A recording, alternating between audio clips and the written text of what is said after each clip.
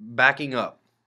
If a thread break occurs or the need to sew over a completed area arises, simply press the stop button and the machine will back up until the stop is pressed a second time. You may press start to continue. Float mode.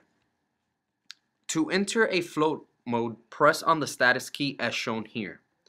FL represents floating in low speed. While on this mode, if start or stop are pressed, the design will float forward or backwards without stitching. FH represents floating in high speed and works the same but only faster. If the status key is pressed a third time, you will enter manual mode, to where you can travel to an exact point by adding or subtracting stitches, and you may also skip or reverse to a different color.